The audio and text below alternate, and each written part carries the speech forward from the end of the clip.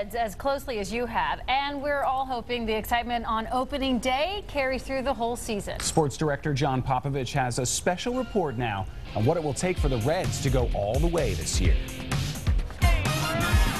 2 seasons ago, we celebrated the end of a long drought.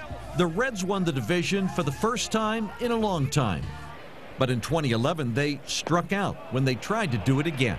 Last year, I think, we took a step back. Guys got hurt. Some guys regressed.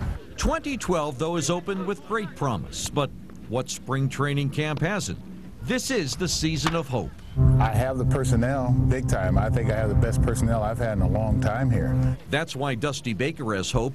Walt Jocketty made changes. He gave up prospects for starter Matt Latos. He gave up more prospects for reliever Sean Marshall.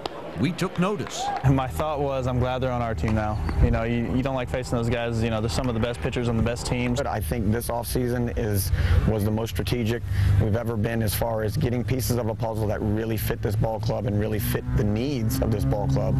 The changes impress not only the players, but also the experts. Look at just about any preseason predictor.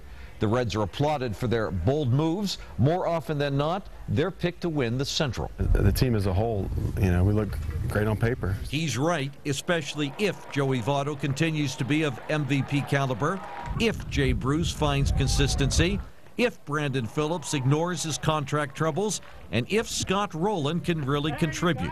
A lot of ifs. I'm a believer in, in the opening day, beginning of April, when you cross that line. The line gets crossed Thursday. We'll see if promise can produce a pennant. John Popovich, Channel 9 Sports.